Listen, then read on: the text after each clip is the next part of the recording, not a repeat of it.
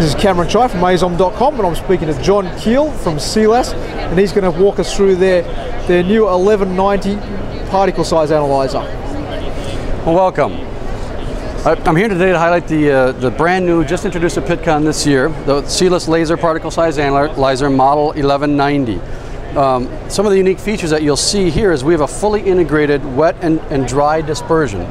The wet dispersion is for aqueous solutions or slurries, where we're able to circulate the same sample through the optical path to verify and measure our particle size distribution. We're then able to run the same sample, if it's not a slurry, if it's a dry powder, and put it in the compartment for the dry analysis using the same optical path. Cilas has introduced 1190 with one of the key features being there is no mechanical change between the wet dispersion and the dry dispersion when you want to make a measurement. It is seamless and controlled only by software. Part of the way we are able to do that is we use the exact same optical path for the wet as we do the dry. The dry dispersion uses a vibrating hopper for taking the sample and deagglomerating the sample into a Venturi module and placing it in the optical path.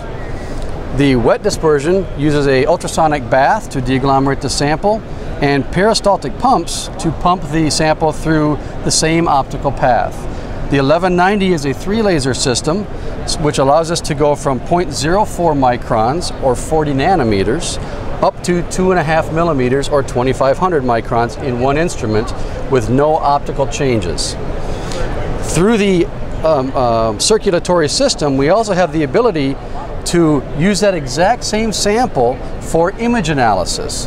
What happens is, as it's going through the dispersion system, we also export it out of the instrument into the Cilas imaging shape analysis analyzer. With this, we're able to not only get particle size as the particle size analyzer does, but we are also able to get specific shape characteristics and see how those affect the particle size shape. As particle size analyzers assume everything is a sphere. When you know you do not have a spherical particle, you need to get other features to be able to make more characterization for the content, the shape, the size, and the characteristics of that particle.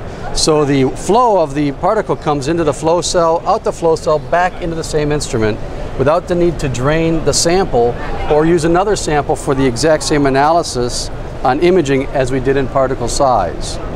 To show you some of the results, we will come over to the particle size analyzer, and first thing we see here is we see a liquid dispersion, and using our WYSIWYG, or what you see is what you get display, we are able to circulate, and there is a stir. We are able to turn ultrasounds on or off, to pump the system, to disperse the system, all mechanically through a very easy to use interface. Some of the results you'll see, this is an overlay of one of the samples we're running here at PitCon this year, and you'll notice the very good overlays of the same sample run 5 times. What customers will look for is a very good, what we say, coefficient of variation, and in this case, we want to get as close to 0 as possible as far as a difference between one sample to the next. And here you can see we have a 1% coefficient of variation at the diameter of 10%. At the median size, the diameter of 50%, we have a coefficient of 1.2. And at the 90% by volume, we're looking at a 0.8 or 0.795% coefficient of variation, which is very good. Even traceable standards want you to be around a 3% coefficient of variation for the D50. So we're double that at the least.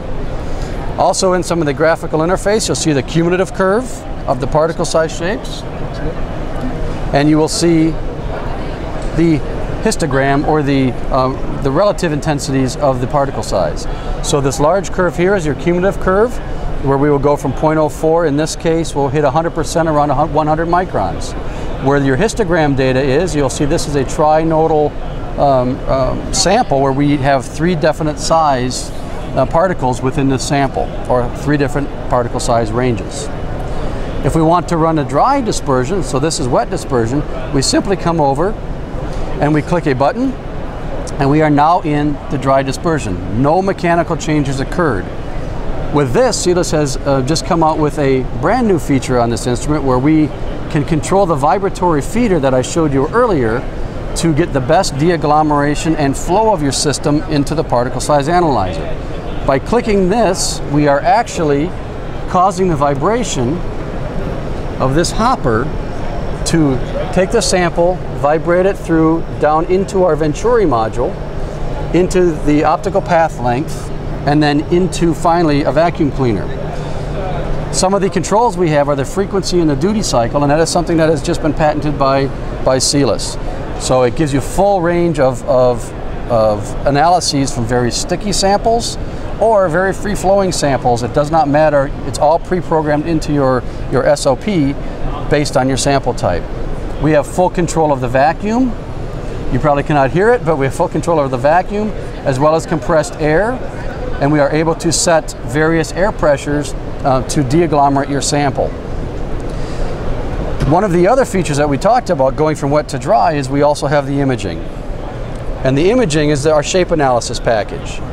So what you are able to do is, in a particle size analyzer, you will assume everything is a sphere as drawn by these red circles. That's what the particle size analyzer would see if it were to run through the analyzer.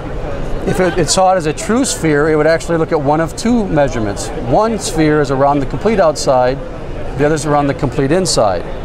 So by having the ability to look at it in the particle size analyzer and get a curve, which here you'll see is the blue curve. It's difficult to see, I know, on the video, but the red curve is the effective shape.